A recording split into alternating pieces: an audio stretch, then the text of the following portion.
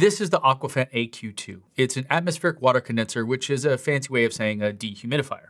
Now, to be fair, it is a bit more advanced than that, and we'll get into that. But the basic idea is that you can pop this thing down anywhere, and it will just create fresh water for you. Now, today we're going to take a look at this one here, and I actually purchased this myself about 3 months ago to see if it would live up to the hype.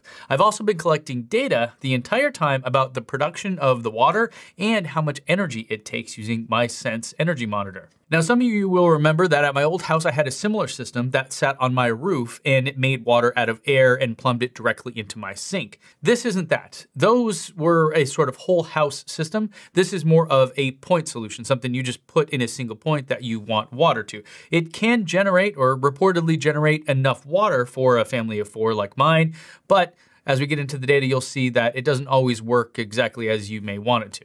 So here in my new house, I wanted a similar system to what I had before with that whole house system. And when I found this company at a conference selling these, I was really interested and bought one right there on the spot. The tech here is pretty simple. It's basically like a dehumidifier, but in a dehumidifier, the water coming out of that isn't really ready to drink. So it's kind of like that, but then it also has a 6-stage reverse osmosis system and includes a UV light to sterilize the water as it's being dispensed. That's what this blue light is here. Now, if you're the do-it-yourself type, you probably already are picturing a way to do this with stuff you could find at Home Depot, and you'd probably be successful. But of course, it wouldn't be as neatly packaged as this, and it wouldn't have this little computer built in that tells you exactly the humidity level, how much usage there is, or anything else about the system itself.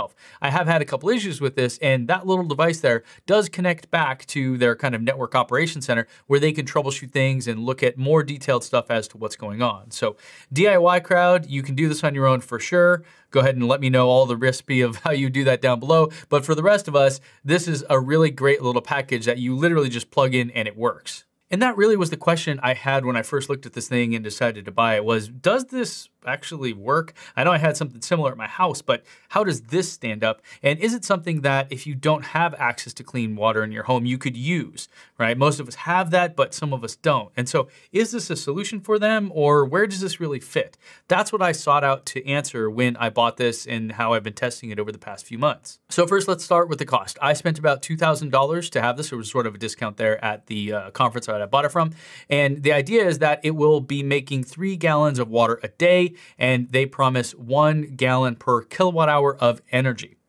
So far, it's produced 90 liters or about 24 gallons of water, which comes out to about 0.25 gallons per day.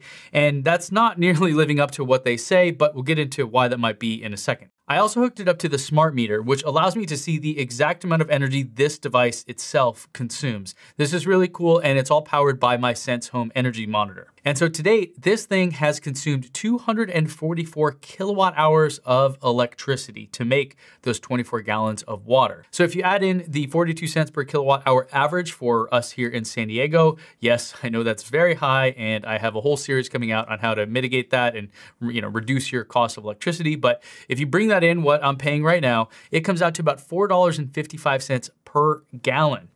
That is 10 times more expensive than their claim of 1 kilowatt hour per gallon, which for me would be just about 42 cents. So why is it doing this? Why isn't it delivering on what they promise on the website? Let me add some color to that because I think I have an idea. When we first got the unit, we put it in the garage, and in there it had a hard time running. The ideal situation is that it needs humidity above 25% and the temperature to be above 60. I'm in San Diego, really mild climate. You'd think that would be it all year round, but not exactly the case. We've had sort of a colder winter, and because of the coldness, it also is dry. So often it's below 60 at certain times of the day, and humidity has dropped all the way down to the single digits at certain times.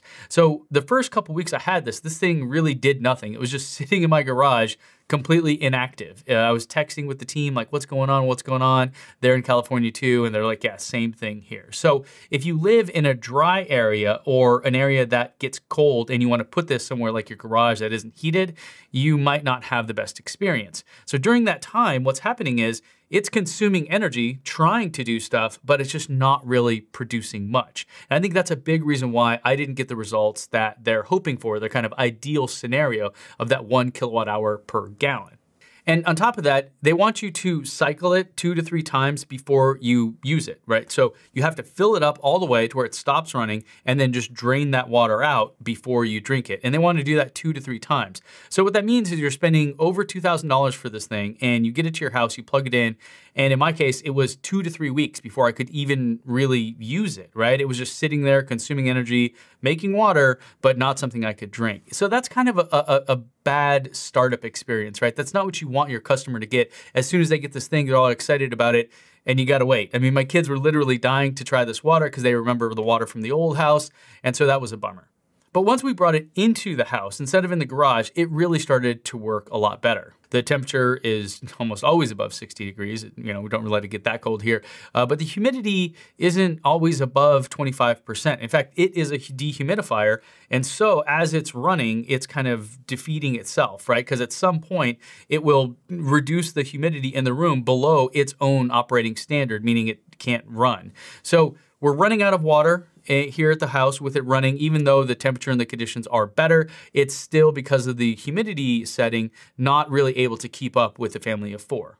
Now, I know that sounds all bad, but the reality is I really like this thing. I think it is really cool. I believe in this technology, and I think it does have a couple good use cases. So hear me out. For example, let's say you have a room that doesn't have water plumbed into it, but you want to add a drinking fountain somewhere to get water. Well, this does that. You literally just pop it in there and plug it in and let it run. Now, it is somewhat noisy, I will say, but once you get it level, there were all these kind of tricks I had to figure out about balancing it and everything to where it's kind of perfectly running. And it's not loud, but you definitely notice it's running in the room. So if you have it in a media room, you might want to put it in standby mode if you're watching a movie, something like that. Point being, it's really cool that you can just pop this thing in anywhere where you want water, say an office or something like that, and you don't have to do anything else except feed it electricity. I really like that. And if you know home renovations, adding a water spigot somewhere can be a huge endeavor. It's not really worth it. So for this to solve for that one use case, I think it works really well, and it can serve you if you have those kind of needs. Now, of course, there's the more kind of serious side of this. This is all sort of bougie, right? We're all like, oh yeah, I need extra water in my one room, whatever. But what if you live somewhere like Jackson, Mississippi, the capital city of Mississippi, and there are 150,000 people there that don't have access to clean drinking water right now? They've been on boil notices for months, and a new report came out saying that it could be decades before that is solved. This kind of a system in that scenario could really honestly be a lifesaver.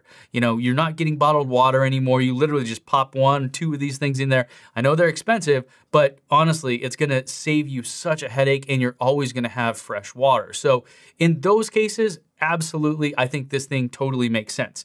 Know though that you may not want to rely on it wholly, because if the temperature drops or it's not humid enough, it stops working. So that's really the big flaw that I see in it as of right now. But as I said, it's really early in Aquafant's development. This is literally one of the first units. You know, I was there right at their first trade show. I bought one that day. It came on the very first shipment. So over time, this thing's gonna get software updates, they're gonna have design improvements, and all the versions down the road, I think, can be better and better, to where this really can become sort of an indispensable item for most people that have a house. Now, of course, Aquafant isn't the only game in town though. And as I mentioned, I had a whole house system like this at my previous home. And if you want to see how that one worked, you have to go check out this video right here. It is really compelling. And if you're interested in this at all, you have to go watch this video right now.